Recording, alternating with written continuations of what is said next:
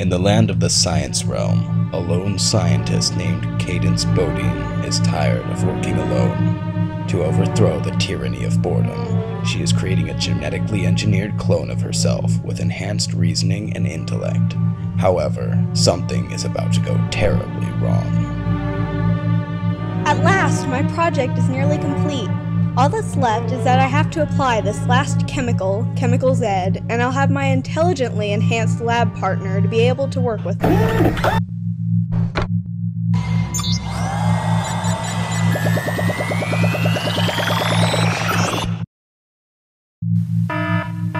What's going on?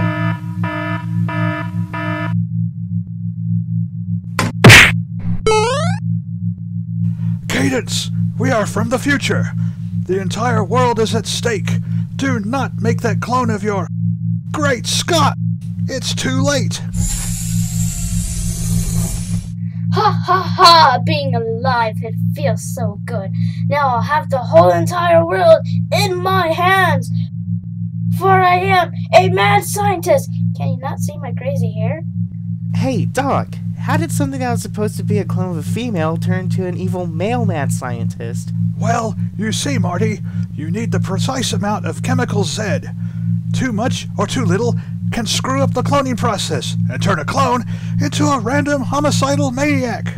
That makes sense, I suppose. Well, the scientific term for this is called lazy storytelling. Have no fear! I know how we can turn the situation in our favor.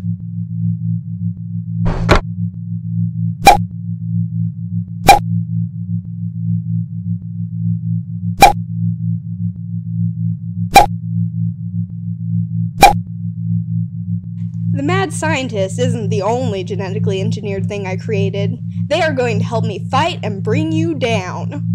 Why did you create a bunch of Tolkien characters? Well, if you could, wouldn't you? Okay, fair enough. You fools! You have only hurt yourself by doing this. By mixing and exposing these chemicals to the doors, they will take me as their leader. What? When I created these dwarves, half of them accidentally developed a genetic mutation. That mutation helps them to be immune to the chemical that you just threw at them. Well, no matter. I'll just have my doors kill off your doors. Attack!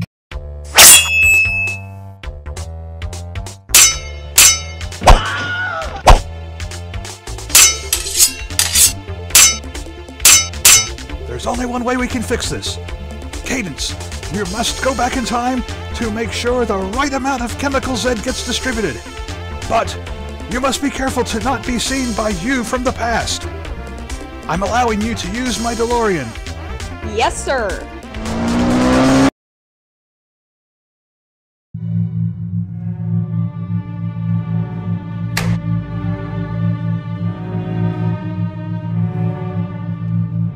Wait a minute, this can't be right. All the settings here say that everything's in perfect order. I'll push here to decrease the chemical just in case. Oh no!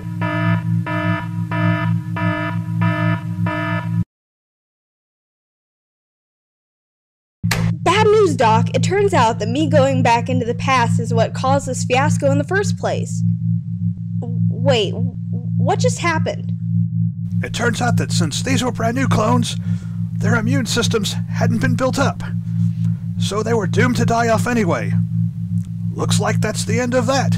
What about all that stuff about the entire world being at stake? Oh, I just said that to create a sort of urgency.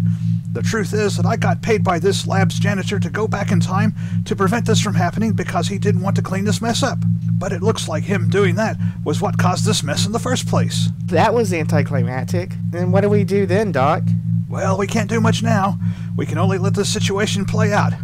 Oh well, sorry for the mess, Cadence. Hey guys, I'm the new janitor. Aw, crap.